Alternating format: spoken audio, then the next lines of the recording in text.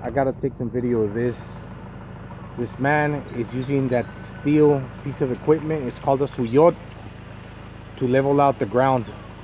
So we're going from low level to a little bit higher for the water can come down to the canal, because we just made this canal. So we're gonna have it to where it's elevated in the back and it comes in a downward angle. I wouldn't call it a slope. So we got this carabao that's leveling this topsoil, and this is pretty good because he's doing a good job. This is awesome. So after the fill loader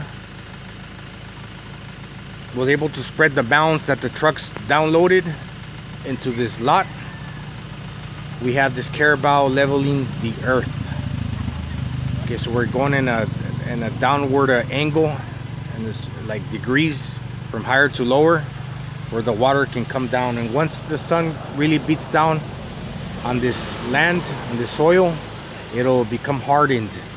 But maybe these next days, I told him that we got to get a piece of wood so we can plane the soil so it'll be nice and flat.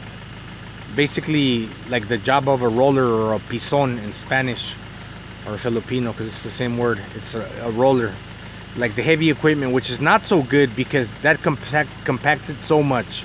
So if you want to plant grass, the earth becomes so compact that it's actually not good. When you're doing any type of lawn work, you can use a manual roller, but they say not to use it a lot. So like we're gonna run a piece of wood, a slab, better, so we can level out the earth. We're gonna hook it up to the carabao so you can continue flattening the soil. And once the sun, because it's rainy season, when the sun comes down often and enough, within a couple weeks this will become like really hardened.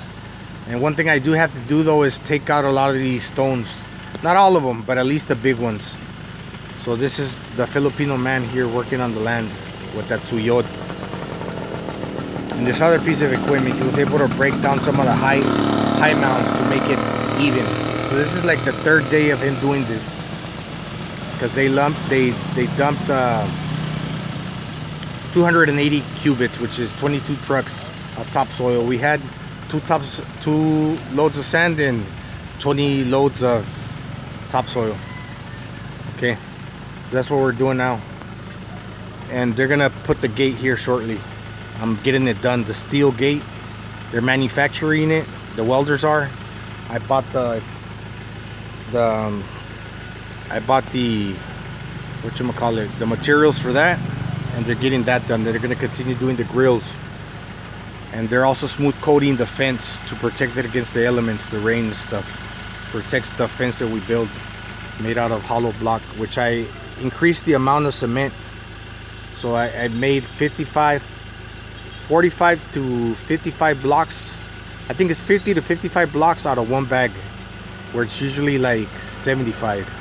I had it where they poured more cement into the sand so they can give me higher strength, better quality hollow block for this fence. Before it was nothing. Now this is what we have done in like 2.5 months. All right, peace.